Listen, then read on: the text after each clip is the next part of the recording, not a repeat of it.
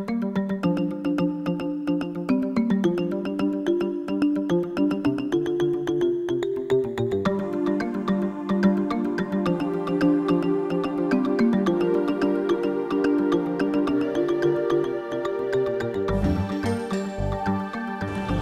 I'm Chris Crisitiello, your host for the Newton Conservators Environmental Show. Today we're beginning a two-part series entitled Living with Wildlife in Newton. It's based on a lecture given last November at the Newton Free Library by Colleen Offenbuttel from the Massachusetts Division of Fisheries and Wildlife. In recent years, the roster of wild creatures in Newton has expanded from beyond the usual gray squirrels and chipmunks, rabbits, raccoons, and skunks. It now includes some newcomers, including foxes, fisher, bobcat, wild turkeys, and even coyotes. There's also been a considerable increase in the white-tailed deer and the Canada geese within the city. Colleen will explain why these changes have occurred, and she'll provide us a description of each of these new species here in Newton. In this first session, she'll tell about the kind of habitat they need, as well as give some information about their life histories.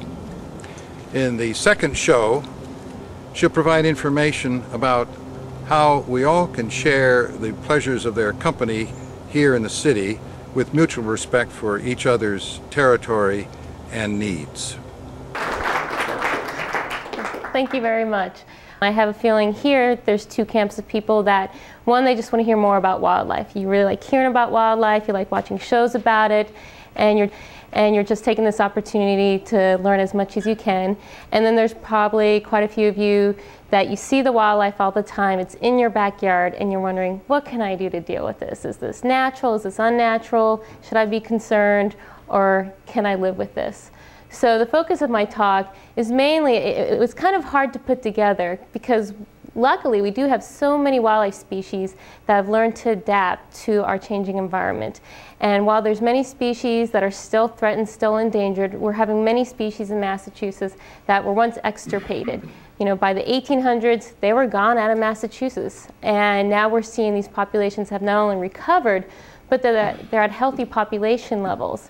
And so it's kind of exciting for us, but we realize the negative part is that we also have a lot of people. So we're having a lot of encounters, and we're trying to find that balance between taking, human health, safety matters into consideration when we're dealing with managing wildlife.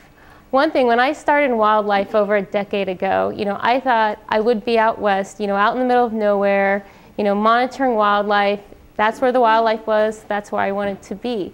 If you asked me 10 years ago if I would be in the New England states talking town just on the border of Boston about how they should deal with coyotes or fishers, I would have said, no way. That's not where the wildlife is. It's out west. It's out in the woods. And I have a feeling probably some of you feel the same way. You never thought you'd be seeing fishers in your backyard or a coyote walking down the street. So I think both of us, both sides, we're kind of surprised at what the wildlife has been doing and how they've adapted. So now we're both, I think, learning what we can do to live with each other. I'm going to talk about living with wildlife. And before I start to go into some of the wildlife you have in your neighborhoods and how to deal with them, I kind of want to first talk about the Division of Fisheries and Wildlife, kind of explain our history and what our responsibilities are. So first, we were founded back in 1866, and we were originally a fish commission. And we were created because the public was concerned about the decline of the Atlantic salmon and about pollution in the waterways. So since 1866, we've increased our responsibilities from not only fisheries, but we've created 4 other sections in our organization. So of course, first we have the fisheries section. One of the responsibilities is still to try to restore the Atlantic salmon in our waterways. And they also do a lot of other research on native fishes. We have the wildlife section, and that's the section I'm in. We mainly deal with game animals. And when I talk about game animals, these are all animals that you can hunt or trap. We have a natural heritage and endangered species section. And right now in Massachusetts, we have 190 vertebrates and invertebrates that are listed as threatened or endangered. So this section is responsible for trying to do a lot of research to try to figure out how we can restore these populations. Our information and education section They kind of focus more on giving public talks. They focus on giving educational programs, including we have a Becoming an Outdoors Woman series, kind of focused on women, trying to bring women more into the outdoors. And this section is also responsible for the literature that you're able to collect in the back. They create literature for the public, so the public not only can hear us talk, but can take it home with them and read more about it. And we also have this magazine, which it's produced quarterly, and it's a great magazine because it really explains what's going on in Massachusetts regarding wildlife, some of the programs we have. Our last section, the realty section, also known as Wildlife Lands, what they've been doing is looking at Massachusetts and trying to key in on critical habitat. What habitat do we need to conserve? Trying to focus on creating corridors for wildlife to travel so that the landscape is not so fragmented. Due to the cost of realty in Massachusetts, they've started really focusing on getting landowners to enroll in the Conservation Reserve program. We pay them a certain amount of money to keep their land, to conserve it. There's no future development. So I just want to talk about how the landscape has changed in Massachusetts, because it's changed quite a bit.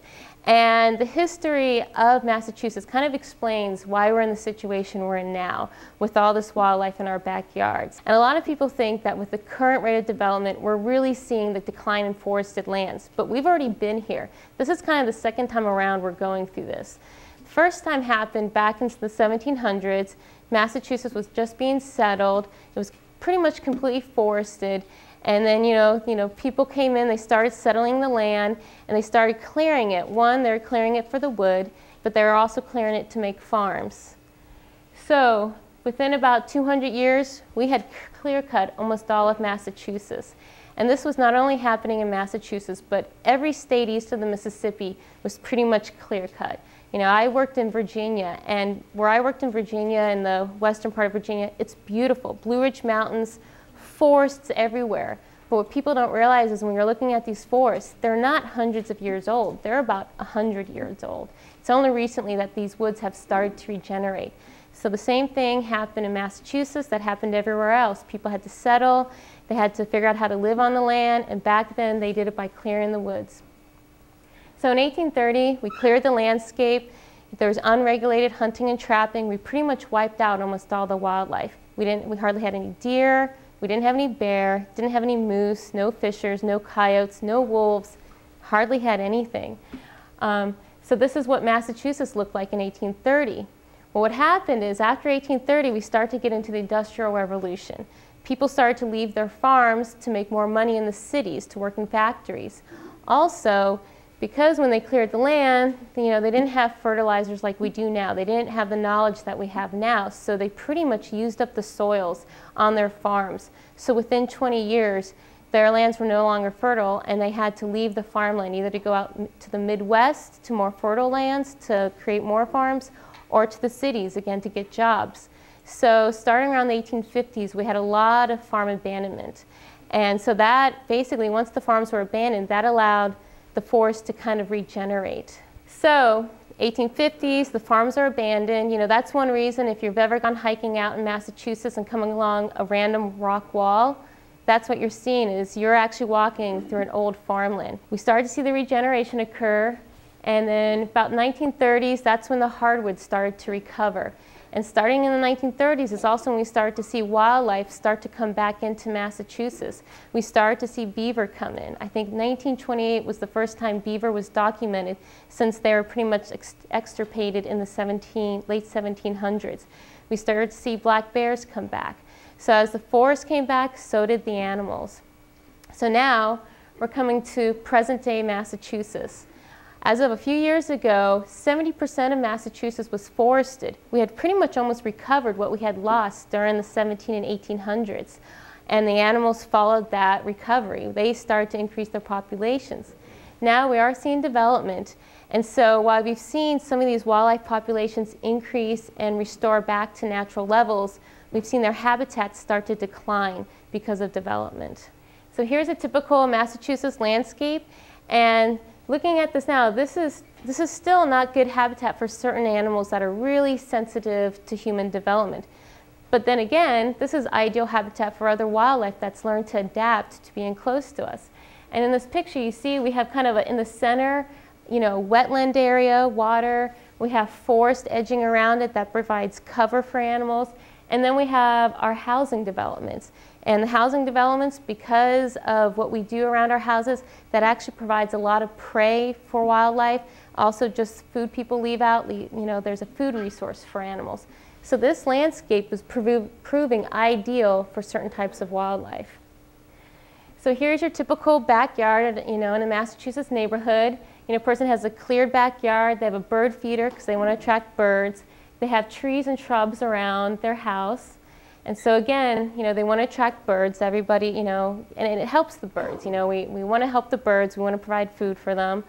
But what we're also doing is we're attracting a lot of other wildlife in the process. This is one. I think that most of the black bear population is west of the Connecticut River. But I think we did have a bear about a year ago show up in Westwood. Someone saw it, they had police reports, we were called in. By the time we got down there, we couldn't find the bear, and we don't know what happened to the bear. No one's reported seeing it since. So he found a good hiding spot. But we do see that bears are slowly coming into neighborhoods, and the main reason is they're attracted to bird feeders and garbage. We're also seeing white-tailed deer becoming a big problem. Again, these deer were almost extirpated from Massachusetts.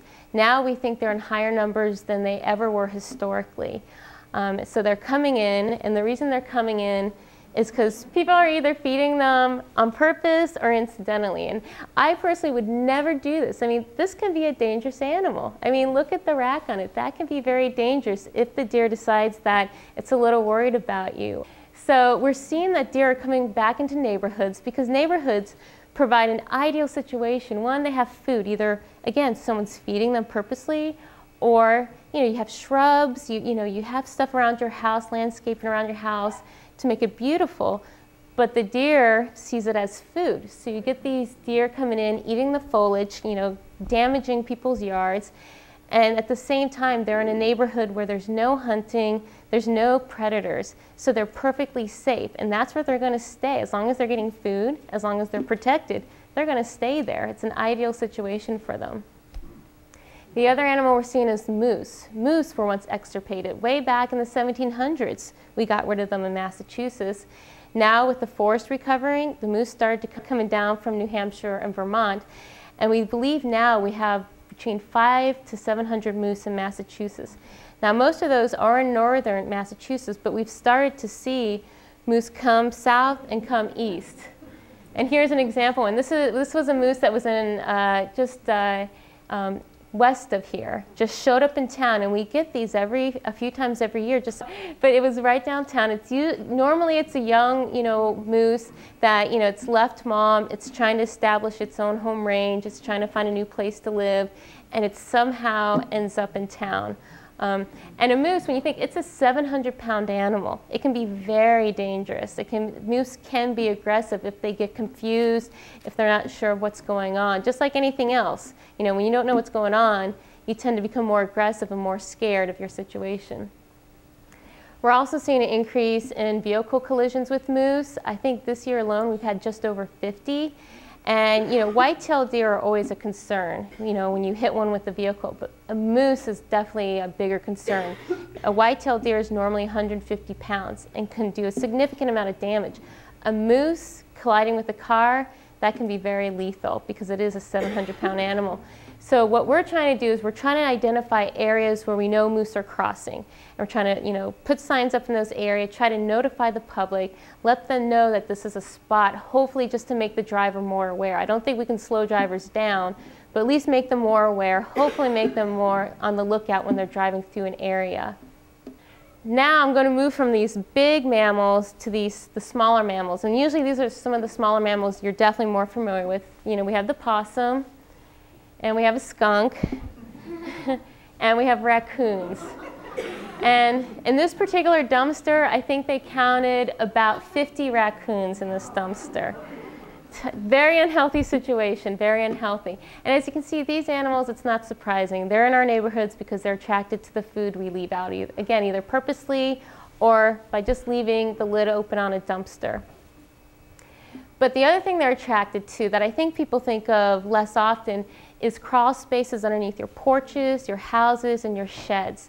You know, some of these animals hibernate, some of them don't, but what they all do is when the weather gets bad, we have weather conditions like this, where it's kind of chilly, it's really wet, they're going to seek protection just like we would. So they look for warm spots, and a lot of times that warm spot is underneath your house.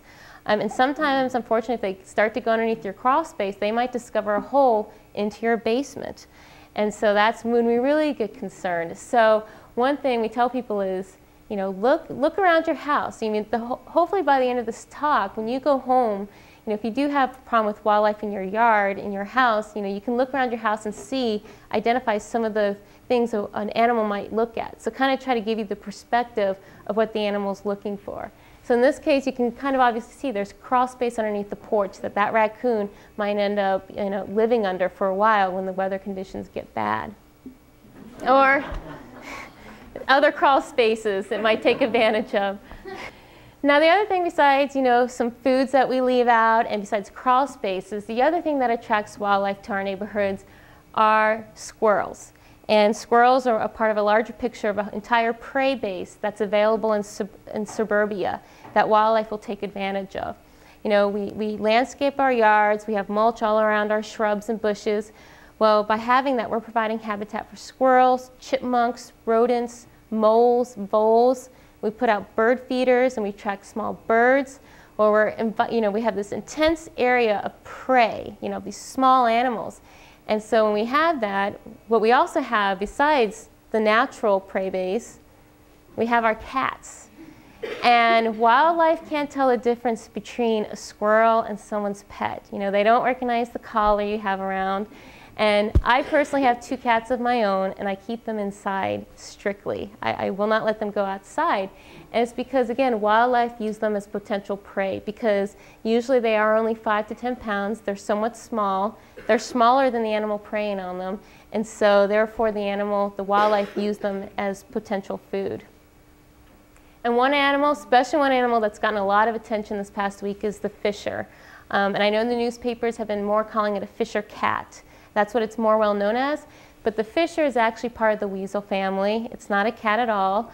Sometimes it's called a cat because it can climb like a cat. But this is just one example of an animal that we used to think was strictly like in the deep woods, you know, needed a huge amount of area, needed to be away from people, away from disturbed areas. And now we're finding out that it's adapting. It's learned that, you know, it can take advantage of the trees we plant alongside our house. It can take advantage of just little corridors of trees and shrubs for cover. And then what it can do is also focus in on the prey around our house, such as cats, unfortunately, squirrels, chipmunks, and birds. And again, this is an example of habitat we used to think the fisher could only thrive in, and now we're finding that it can be in more open, disturbed areas. And the recent example is the fisher that was discovered down in the Cape Cod just past the canal. That's the first time a fisher's been documented past the canal in Massachusetts history, documented. We always had suspicions, but it's the first time we actually were able to document it. So we're excited. We're like, you know, this is an animal that was once extirpated. You know, it was out of Massachusetts. Not only has it recovered, but it's recovered to the point that's in places we didn't expect. The other animal we're seeing more of is the bobcat. We're more seeing that in western central Massachusetts, but we do get scattered reportings of it in eastern Massachusetts. And it's more elusive. Typically when you see the bobcat, it's just going to be a glance. It's just like your own cat. They're elusive, they don't want to be seen, they don't want to be bothered, and so usually you just catch a flash of them. But again, they're attracted to the neighborhoods because of the prey we're providing. Now the more interesting animals that gets a lot of attention is the coyote. And again, when I worked out west, you know, I was trapping wolves for 2 years, and in the process, you know, I'm out in the woods all the time, you know, and with coyotes also, you know, coyotes and wolves were out there.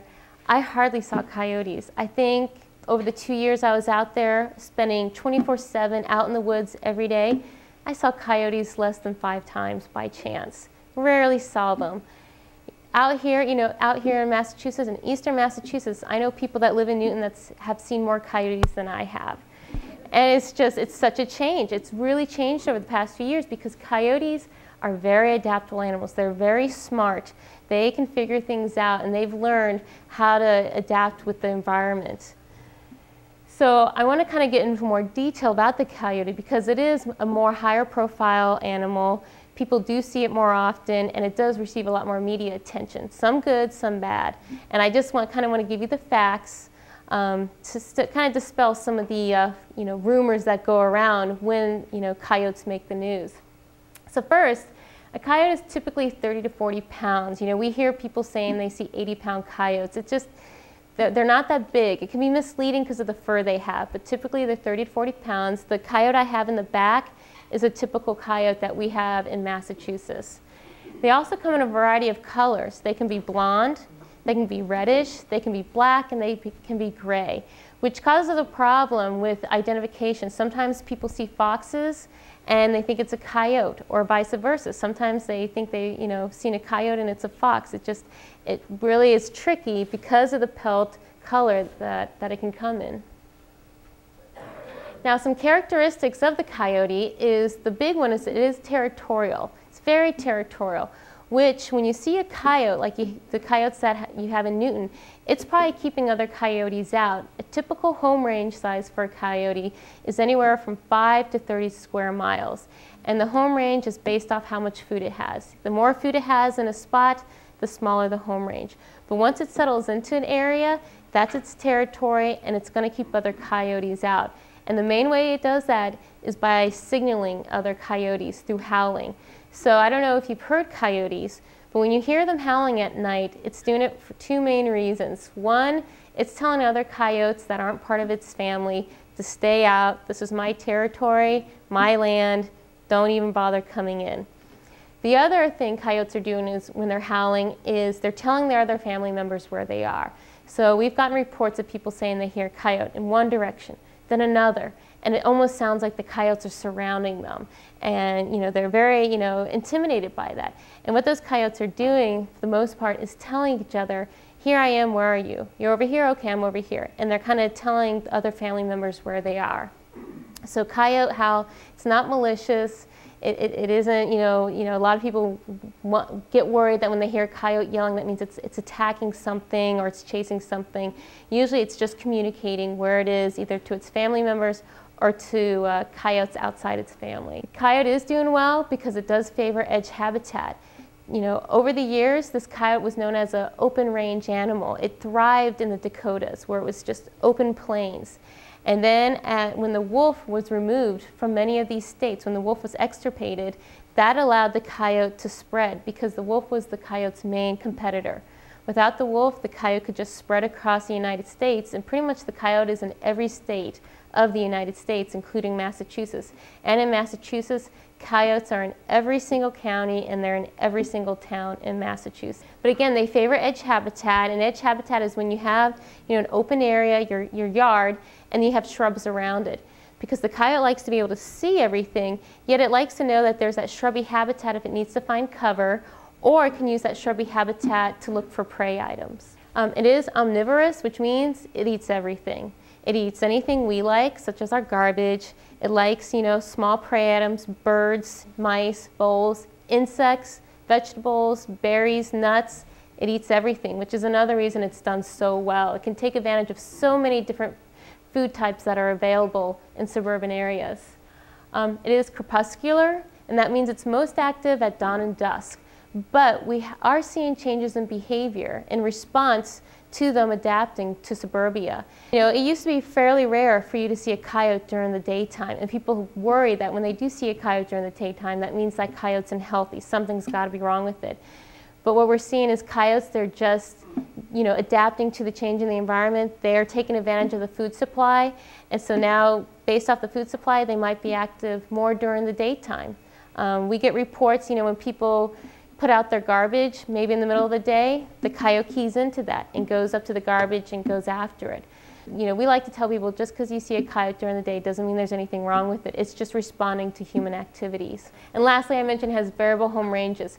So if you live in a town, if you live on one side of the town and you see a coyote, and then maybe a friend of yours that lives 5 miles away sees another coyote, They are probably part of the same pack. In fact, it could be the same animal. Again, they can have very huge home ranges.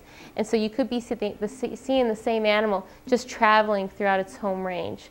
Or you might just be seeing another coyote that's part of that family. And a typical family size is the parents and then the pups from that year. And we see anywhere from 2 coyotes to 8 coyotes in a family. Again, the food habits I've mentioned before, it pretty much eats everything, and unfortunately it does go after our cats. Again, it can't tell the difference, and it'll take advantage because the cat is a smaller size, and so key into a cat as prey. Now when we get calls about coyote activity, we do see it throughout the entire year, but our peak calls come in January and March when it's breeding season, and that's because the coyotes, they're howling at each other, they're trying to impress the mate, they're trying to get the girl, so they're being more vocal, they're moving around a lot more in order to find that mate, so they're probably going to be a lot more visible. The other time of year is July through August, and that's because the pups are weaned, they no longer need milk from their mom, and so the parents are now taking their young out and showing them how to hunt. So the young are now traveling around with the parents. The parents don't have to stay so tied to the den because the pups can follow them. So the family starts to travel a lot more. And again, the coyotes are teaching their young how to hunt. So they're going to be a lot more visible to people. Now the other canid in Massachusetts that we get calls about, and they're close cousins to the coyotes, is the fox. And we do have 2 types of fox in Massachusetts, the gray fox and the red fox. And again, sometimes when people call in, they mistake a fox for a coyote. And you can see with the gray fox why that would happen. I mean, both a coyote and a gray fox can be gray. But the fox, of course, it's much smaller. A coyote, again, is 30 to 40 pounds. A fox will be between 10 and 15 pounds. Much smaller, much closer to the ground. Also, the gray fox has like that black mark across its nose. Red fox is completely red, usually has a white tip on its tail, and it also has black stockings. So it looks like it's wearing hose or something on its legs. So that's how you tell the difference. And again, we're seeing fox haven't adapted to suburbia. Here's someone's pool with the fox behind it, and probably that fox has a den site right behind the pool.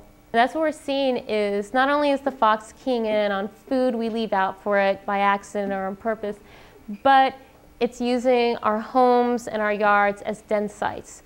And what we see is gray and red foxes, they will make their own dens. They'll make burrows in the ground, or they'll take advantage of existing excavations, and make their dens there. But they'll just as easily take advantage of a crawl space underneath someone's house to set up their den. And those are 2 fox kicks peeking out underneath someone's house. They're fairly small. But that's what we're seeing more now is foxes really keying into those crawl spaces and taking advantage of the protection that they provide, the protection and warmth. Pretty much all these animals I've talked about, from the large mammals such as the bear and the deer, to the possums, the raccoons, coyotes, foxes, they're all doing well in the suburban environment. In closing, we'd like to thank Colleen and the Massachusetts Division of Fisheries and Wildlife for their help in familiarizing us with some of Newton's new arrivals. In our next session, Colleen will discuss further how one can help these animals to live their lives among us with mutual respect for our needs and theirs. Meanwhile, please visit our website at www.newtonconservators.org. Till next time, this is Chris Criscitiello for the Environmental Show and the Newton Conservators.